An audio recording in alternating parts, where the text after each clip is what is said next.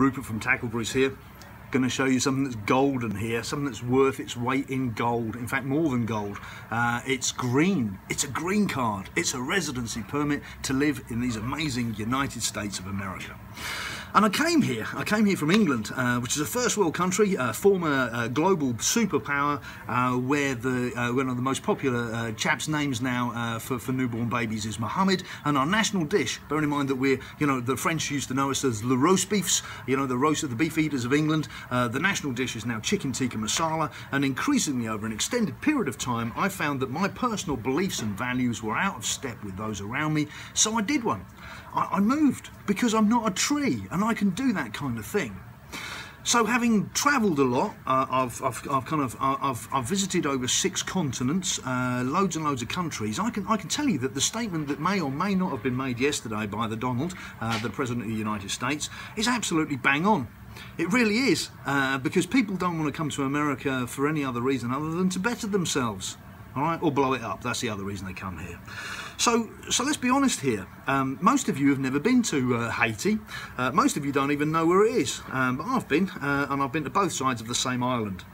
That's right, Haiti isn't an island. The island is called Hispaniola. And that's a name that probably is familiar with you, because there was a fellow once upon a time called Christopher Columbus who came here and he had some boats. Hispaniola, that's the island's name. Half of the island is called Dominican Republic, the other half is called Haiti, which has enjoyed a whole a catalogue of civil wars, civil insurrection, poverty and disasters, and the place is a shithole. It's awful, it's a war zone, and if ever you go there, I can assure you that you wouldn't want to give up your lifestyle in California or Texas or New York to go and live in that place. You really, really wouldn't. No more than you'd probably want to go and live in Saudi Arabia or Libya or Ethiopia or Somalia or any of these other third world shitholes. And America has been a melting pot of different cultures and nationalities for as long as it's been around. My name is Rupert Ellis, and you've got a place here called Ellis Island, and it's got a statue on it that the people of France gave you, and it talks about sending us your great unwashed and your masses and welcoming them here. And you have this huge melting pot of communities which has become America, and your diversity is your strength. But it's like my country. We embrace diversity, but all we did was dilute our own culture. And if you want to be an American and you want to have a lifestyle here, which I understand, I've done that too, then I'm going to give you a bit of advice. FIFO. FIFO. Fit in or fuck off. Simple as that, really. Because if you want to come and live here, do so legally like I did.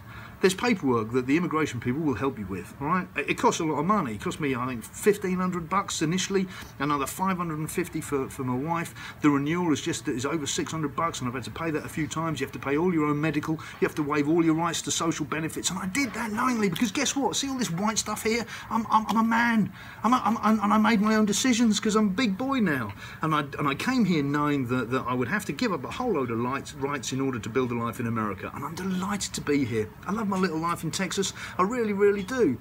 And yeah, there's some things that I'd quite miss in my country, but not that many that I'm not prepared to give them up to come and live here.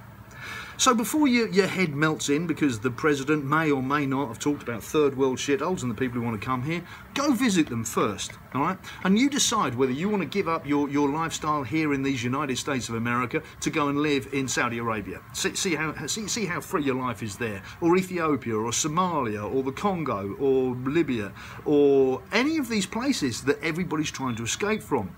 They want to leave for a reason, and that's because we all want a better life for ourselves and our future and our families. We all do. It's kind of Maslow's hierarchy of needs. We all look for stability in our lives. It's one of our basic human driving functions.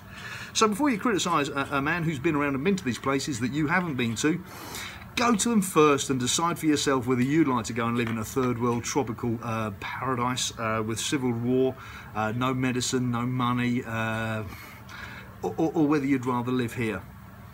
Bless the Donald, he said what we all think, and you know what, I'm sick and tired of this guy being beaten up for telling the truth, really. The media is sick, and the reality is that this guy has gone out of his way to try and put the country back on its feet again. Lead it out of the dark ages, back in, make America great again. It says everything in that little phrase.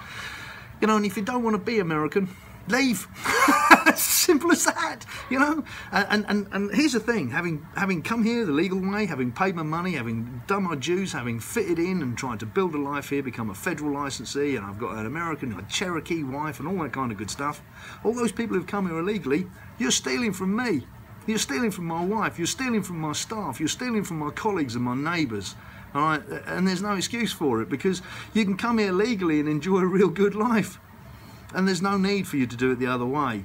So, you know, there's a few things to tell you about today. I'm very, very proud to be here. I'm sick to death of people talking, you know, misquoting the Donald. And thirdly, you know, once again, I just have to say thank you for letting me live in your country. I really appreciate it. And there's a shitload of us immigrants that feel that way. You know, we really do. We love it here. We absolutely love it here. So just hold that thought for a moment before your head, you know, kind of explodes over immigration and what the Donald might have said. Go and visit these countries first as well, because I think you're going to find for yourself third world shithole really sums them up quite nicely. Anyway, that's been me, Rupert from Tackleberries. Look, it's gold, isn't it? Green card. Who'd have thought? I love you guys. Thanks for watching. Have a great day, yeah?